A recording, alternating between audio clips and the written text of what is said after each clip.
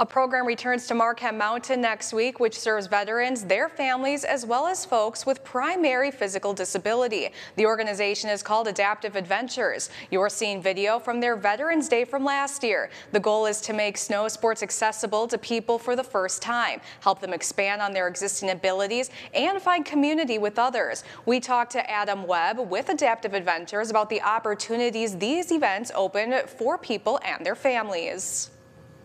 The feedback is just at both ends of the spectrum, from people that it's their first time going out with their family and they're just ecstatic to be able to spend that quality time together and have a learning journey as a group, right up to folks that perhaps were regular skiers before they found us here at Adaptive Adventures and are using us by way to get the dust brushed off and get back out there and fall back in love with skiing or snowboarding with the support and training that we offer here, right up to folks that are regular adaptive skiers and snowboarders that are looking to excel themselves and push them on to greater and further challenges.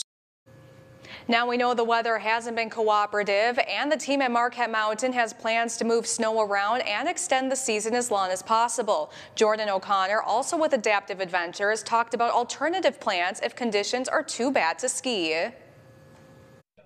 One of the hardest things to get people out is maybe the nerves, not knowing what you're going into, not understanding what equipment might be there, what options you have, but to be able to see the equipment and kind of understand and like put your mind at ease that like, oh, okay, I could do this. It won't, hurt my knees anymore. Or like, I can't walk. Oh, this is a piece of equipment. It's kind of helpful for people to see that. So we always, if, in the event of a cancellation or something like that, if that's an option to be somewhere and kind of just do an education piece. That's a huge part of our program, is the education piece as well.